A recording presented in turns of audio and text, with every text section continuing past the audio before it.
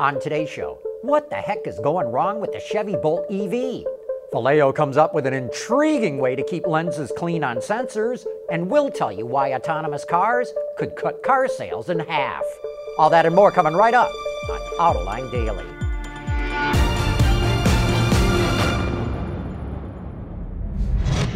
This is Autoline Daily, the voice of the automotive industry. Say, what the heck is going on with sales of the Chevrolet Bolt EV? Back in July, General Motors said it was boosting production of the little electric car because demand was so high. But sales of the car are plummeting in the U.S. market. They were down 41% in the last quarter. And according to Ward's data, there's a 92-day supply of the car, up from 52 days a year ago. GM says sales are down because it's diverting production to Canada and South Korea. Sure enough, sales of the Bolt in Canada were up 23% in the third quarter, but that's only an increase of 85 cars. Sales in South Korea for the first half of the year, which is the latest data we have available, were up a whopping 700%. But that's an increase of fewer than 2,000 cars. Meanwhile, GM has nearly 6,000 Bolt EVs sitting on dealer lots in the U.S. waiting for customers to show up. So GM's claims that it needs to boost production don't hold water, and we wonder what's really going on. By the way, here's a little factoid for you to tuck away. Did you know that the Bolt EV is actually classified as a truck in the U.S.? Strange but true, it's not classified as a passenger car. And speaking of sales, the auto industry is in a meltdown in Europe.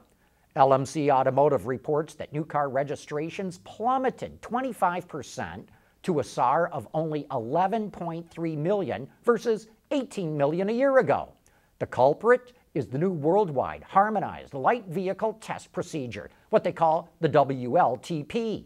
Europe is now using new test methods, including on-road testings of cars for emissions. And it turns out many models are failing the test, including most plug-in hybrids. There's also a backlog of cars waiting to get approval because the WLTP takes a lot longer to conduct. Turns out the Chinese market is also slowing down. Sales of passenger cars dropped 4.5% last month, while sales of commercial vehicles were up 16%. The total market's down 2.5%. LMC Automotive says the auto industry is too important to China, and the government will likely come in with tax cuts or other stimulation packages to get sales going again. All we can say is that a market that depends on government subsidies is a market that's headed for dark days of reckoning. Hey, coming up next, Valeo has a clever way to keep lenses clean for the sensors and cameras on cars. Autoline Daily is brought to you by Bridgestone Tires, your journey, our passion. Dow Automotive Systems, advanced materials that deliver better results. Lear, a global leader in automotive seating and electrical systems. And by ExxonMobil. Honda made a big splash in the news when it announced it's investing in GM's Cruise automation. Actually, Honda had been in talks with Waymo and was close to signing a deal, but it walked away, in part because Waymo was not willing to share its autonomous technology. We also wonder if this meant that Waymo was not going to allow Honda to get its hands on the data generated by the vehicles. As we've said many times now, data monetization is the huge pot of gold at the end of the rainbow that automakers are scrambling to get. Studies suggest that data monetization from cars could be worth $750 billion a year in just another decade.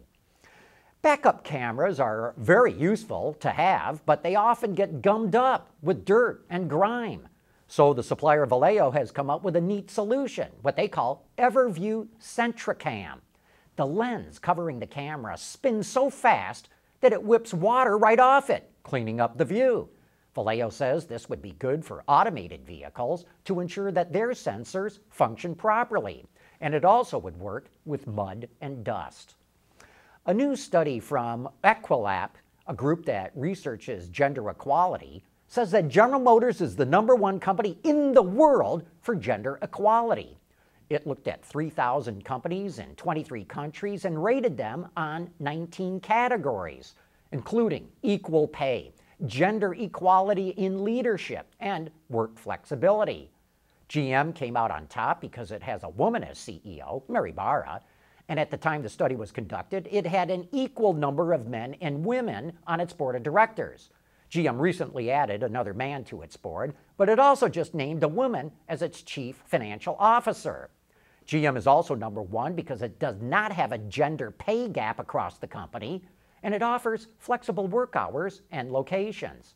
And speaking of women in the auto industry, be sure to watch yesterday's Autoline After Hours with Chris Lazat, a woman who's written about women who are enthusiasts of muscle cars.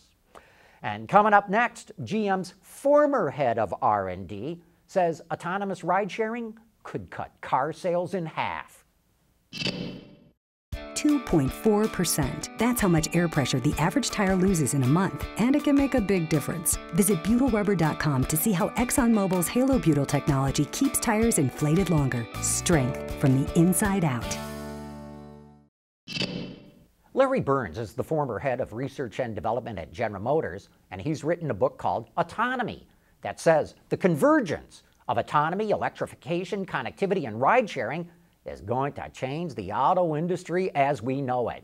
He's our guest on Autoline this week, and he discussed how automakers will be impacted by the change.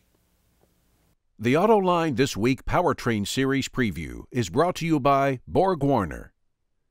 I really think the big impact on the car companies then is twofold. First, I think most cars will get used 300,000 miles rather than 150,000. So that should cut the number of cars in half that need to be produced. But the number that get produced then will be how many miles are you going each year. So some people will argue more miles will be traveled in this future because young people can use it, old people can use it, handicapped people can use it. So maybe that might grow the industry a bit. I think the bigger concern is that it's going to become commoditized. I don't think the basis of competition is going to be chrome and 0 to 60 and cornering and all the things that we have felt are important for car purchases in the past. I think it's going to be about the ride experience. So the machine itself gets commoditized. That takes a lot of the pricing power out of the industry. Well, that's what we need to worry about. You can, of course, watch that entire episode right now on our website, Autoline.tv, or you can find it on our YouTube channel. But that's it for today and for the week. So go out and have a great weekend. We'll see you back here on Monday.